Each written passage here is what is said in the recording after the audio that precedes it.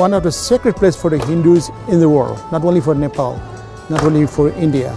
So Hindus living in abroad, also this is a sacred place.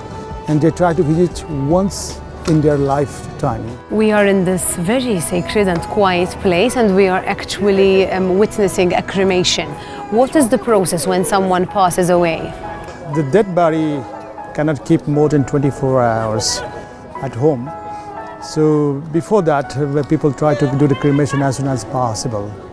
So before that, before when we start cremation, we have to send a message for the relatives, good friends, and of course the family members.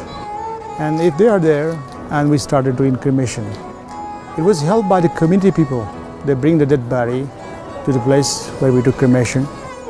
And before the cremation starts, we will prepare the wood for that.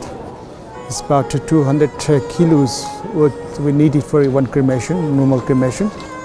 And we keep the dead body lying on the top, horizontally.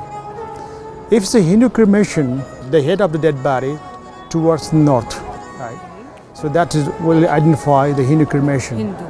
And if south, towards south means Buddhist cremation. And once the cremation is over, it takes 3 to 4 hours to do the cremation. We throw the ashes into the river. This is a river called Bagmati, one of the sacred rivers of Kathmandu Valley. Finally, this river rejoins in Ganges in India. So always cremation is done on the bank of river. Wara li imut xi ħadd bħala vist huma jilbsu ilbies abjad u l-irġiel iżommu xarhom imqaxxar iqaxxruh kull xahar dejjem fl-istess ġurnata. Min-naħa l-oħra aħna l-vist u li nafu aħna t-tradizzjoni Maltija hija li nilbsu l-iswed.